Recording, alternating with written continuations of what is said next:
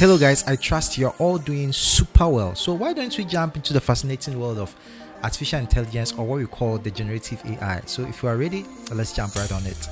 Whether you are creating a stunning art, writing like a pro, composing music, or even producing a video, generative AI is reshaping how we create and interact with media. And I know you won't doubt me. I totally believe that you are on the same page with me on this one. But just in case you are not, I will take my time to explain everything step by step. So let's get started.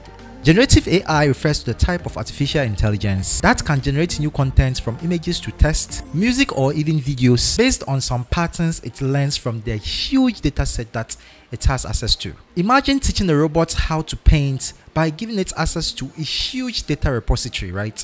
Guess what will happen? The robot will learn how to create its own unique masterpieces. But wait, how does generative AI actually work? Let me explain to you. At the heart of a generative AI are the algorithms called neural networks, which actually mimics how human brain works or functions, right? Just like how our neural senses connected to each other. Basically, that's how the whole thing, or the whole structure of the algorithm is created to behave, all right, or react. This network analyzes heaps of data to understand styles and trends, all right, and then use the same knowledge to produce new original works, all right. It's like how you learn how to cook by trying different recipes, and all of a sudden you create your own unique recipe that can only be attributed to you. I hope I'm making sense. Basically, inventing your own dish by learning so much about recipes and how they combine to form a specific I don't know, I don't like cooking, so but I hope you get my point, right?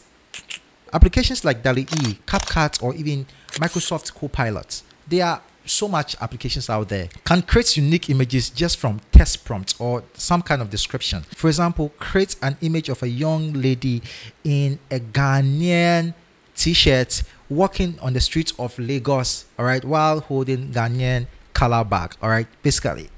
Then boom, you have that image with just that description.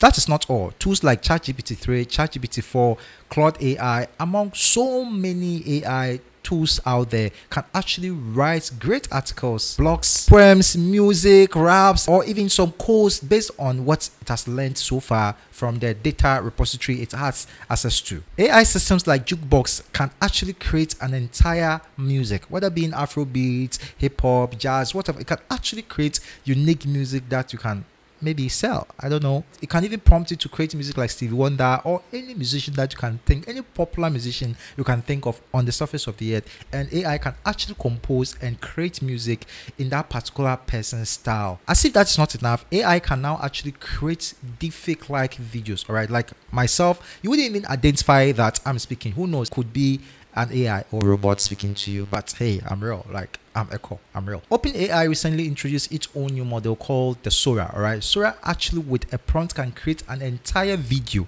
an entire movie, like I guess 3 or 5 minutes movie, full movie trailer. Like you wouldn't even know the cast in that particular movie are real people, or created by AI. You wouldn't even know. Okay, so that's how, should I say, dangerous, that's how disruptive AI is becoming, or has become. So yes, let's talk about how this AI can actually benefit you and how you can leverage AI to scale your business, to make some money, or do pretty much everything that you want to. Okay, the benefits of generative AI are huge. It boosts creativity, saves time, and open up new possibilities for artists, writers, musicians, filmmakers. It's a tool that actually is opening up doors for anyone with little creativity to create spectacular creative materials or items that possibly they can even sell to make some money. All right, if you are not good at writing, you can now become a good writer.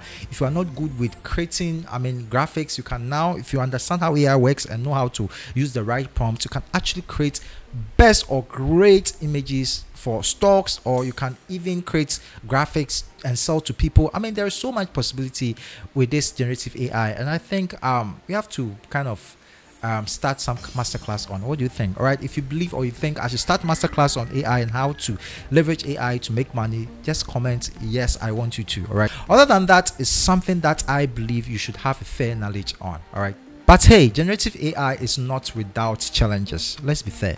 Issues like copyright infringements, privacy concerns, or even potential of misuse by people, especially deepfake, can create some huge discourse in our society. So please, if you are learning how to use AI, learn it to use it in the right way. Just like gun, someone can use gun to hunt for food, others can use the same gun to rob. All right, someone can use gun to protect their family, other can use the same gun to attack people. So it depends on how you use AI to for yourself. All right, I believe you're going to use it for the right purpose. So guys, that's it for today. If you find this video useful, you can just like my video, you can follow me on TikTok, or you can subscribe to my channel on YouTube. Until next time, I'll see you in the next video. Bye.